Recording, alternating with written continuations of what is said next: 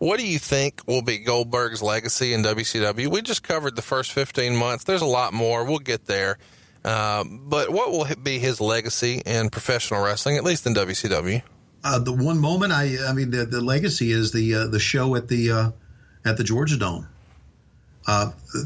There are people who still talk about that today.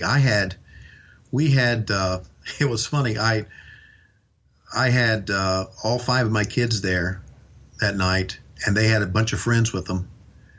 And as I'm walking out of the arena, some fans say, "Hey, Schiavone, you fucking suck." And my kids were like, "Holy shit, Dad, what are they saying to you?" I said, "That's just the way it is."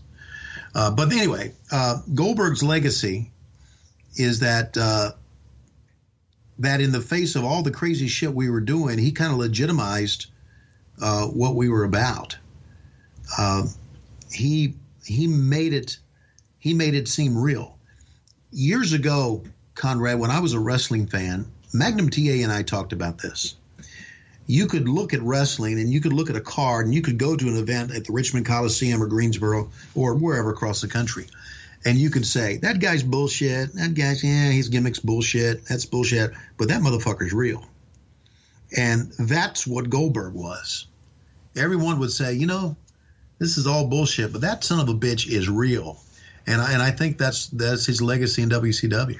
I wish that was the name of this week's episode. Goldberg, that motherfucker was real.